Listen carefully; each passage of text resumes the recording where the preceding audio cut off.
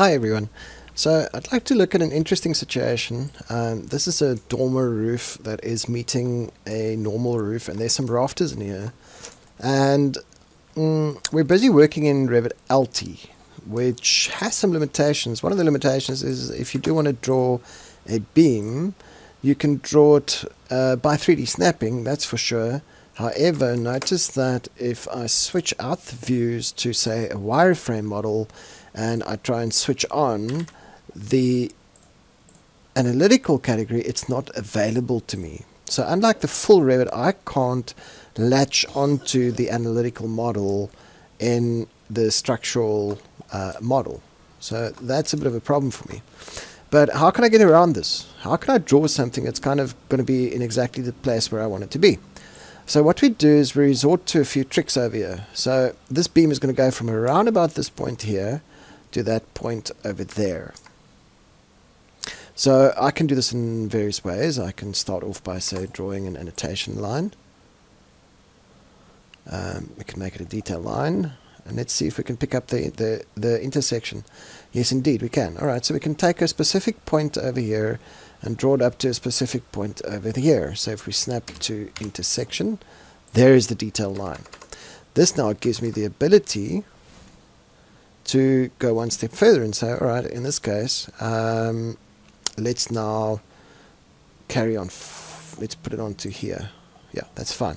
Alright, so I'll have to play with this, maybe iterate it once to get exactly the points that I need, but it's going to illustrate the point. Alright, so then I'm going to generate a work plane, a reference plane. So it doesn't want to align, there it aligns. There, when it turns blue, that aligns.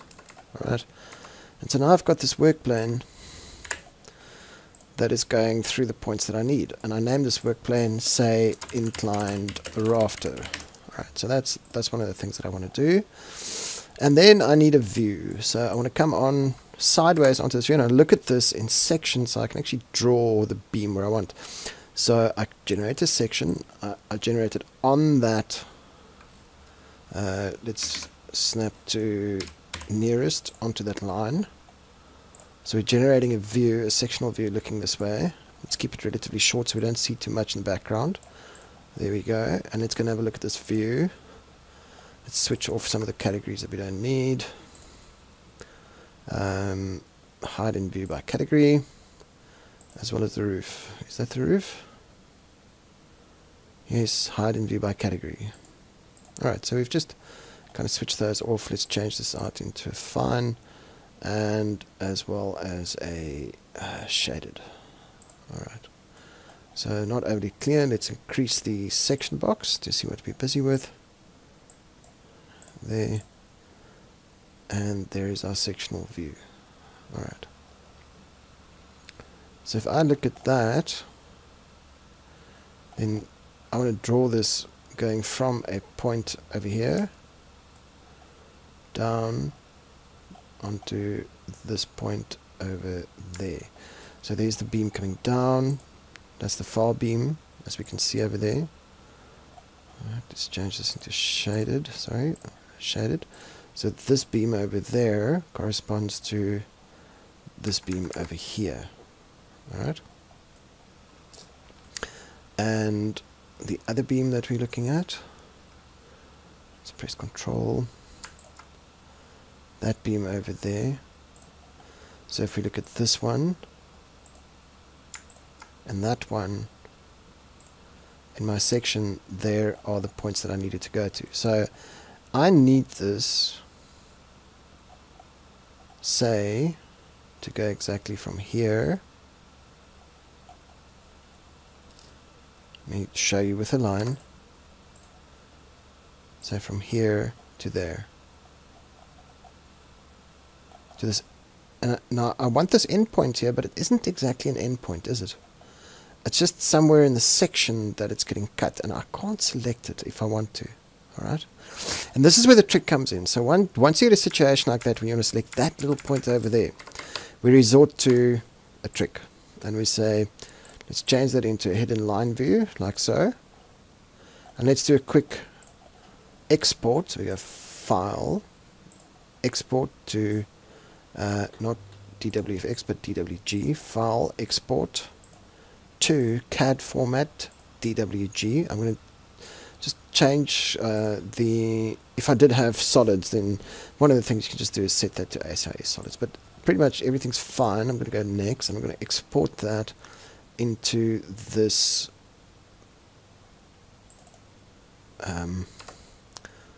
directory over here. Okay, let's just make sure that's fine. Save. We don't want to export views on sheets and links as external references, that's for sure. Okay, that's not exporting this as a DWG. And then we can import that, or link CAD from that folder. There it is, in fact. And I'm going to say I want to place this manual center and our interview. And we're going to bring this in.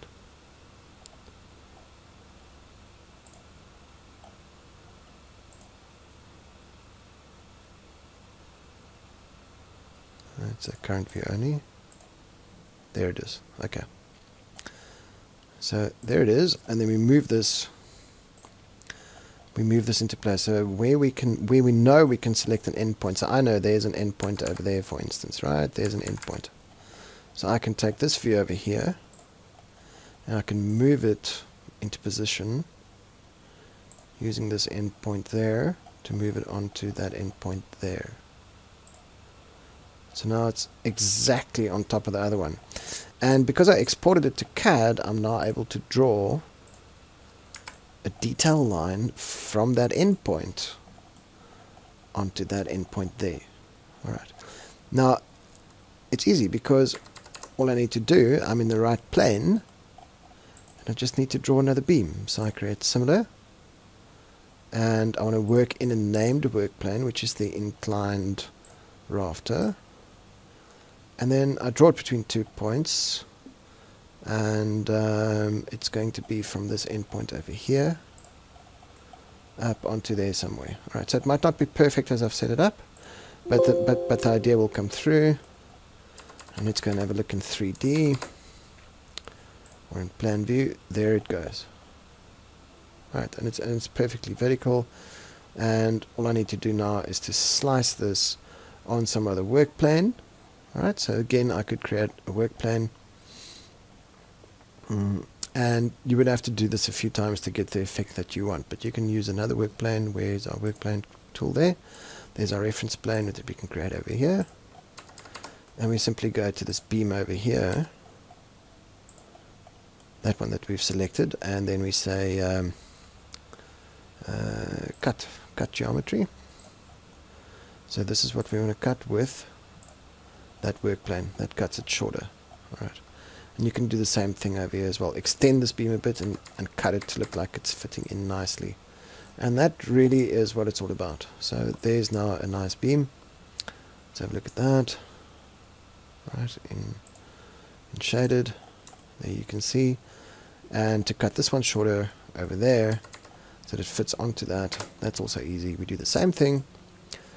Also over here we create another reference plane onto the edge.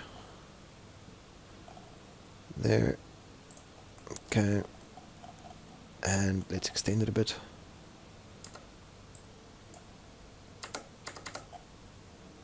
Tab onto the reference plane and extend that a bit. We could name it, of course, and then we do the same thing over here. Let's put it a bit shorter. There we go. And we do that because the long part of the beam is the one that's going to get kept, and so we use the modify cut geometry tool again to cut this beam with that reference plane. Oops, we got the wrong side. Just move this. Move from here onto there. You can see automatically as you move the reference plane, the cut geometry is actually moved along, and that's how we can get this to show up like something like that. Okay, so a relatively easy tool to use if you know how, and it all depends on it. You know, if you take out the CAD import. If you take out the CAD import, come on, there we go. then we can manage these links over here. There's the CAD link, and we can unlink that. So we just remove that.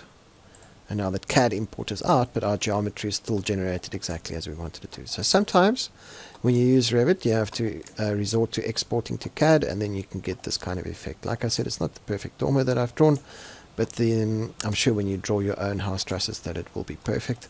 And good luck with that. And if you need any help with that, remember to contact us here at Micrographics so we can be of assistance to you. So have fun. And if you want to do this in Revit or Revit LT, it will work in both of those packages. So don't let that stop you from generating some great roof trusses. Until next time, have a nice week. Bye.